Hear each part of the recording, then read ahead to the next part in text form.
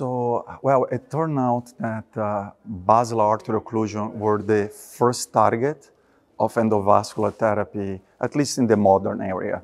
The first case series happened in 1957 for the carotid territory, but it wasn't until 1988 that the Germans published the first modern area treatment of intracranial arterial occlusions. And the target was the basilar artery occlusion, specifically because in patients with moderate to severe deficits, that disease is connected, it's linked to a really bad prognosis. Patients have up to 80% of high degree of disability or mortality if they present with moderate or severe symptoms and an acute basilar artery occlusion.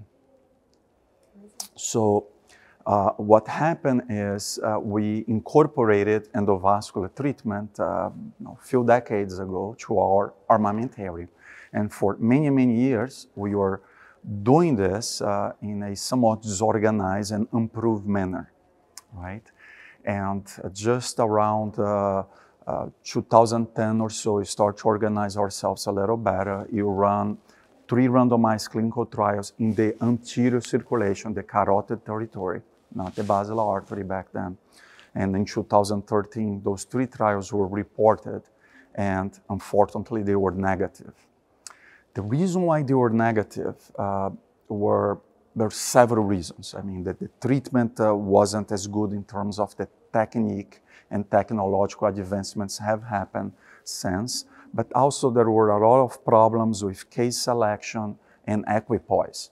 Like many people weren't treating the patients that we felt would benefit the most in the trials. They were treating them outside the trials, and that is one of the reasons why the first 3 trials of anterior circulation occlusions were negative. Well, moving forward to 2015, since you had 3 negative trials, that increased the level of equipoise globally. And then in 2015, we had 5 positive clinical trials done in what you call the early window, which is 0 to 6, 0 to 12 hours or so in the anterior circulation. And then after that, a few more trials were published in that same territory and even trials in the extended time window. In parallel, there were 2 trials that were developed to study the basilar artery territory. But the problem is, as those trials were being conducted, one was the best trial in China, actually a trial that we did with the same attention network, many of the same hospitals, and there is a shared leadership, and another trial called BASICS that was running mostly out of Europe, Netherlands, France, and also later in Brazil. So these trials, they were having problems recruiting already, but then when the results of the positive trials in the anterior circulation came, it became even harder to randomize patients since basilar artery occlusion is perceived as an even worse disease. So people were likely starting to treat patients outside the trial in a very similar manner that we did with the negative 2013 trials.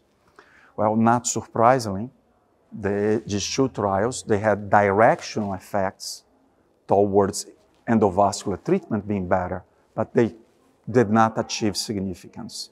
Many potential explanations for it, but one very likely explanation was the similar phenomenon that happened in the anterior circulation, right? There was a poor equipoise and patients were treated outside the trials.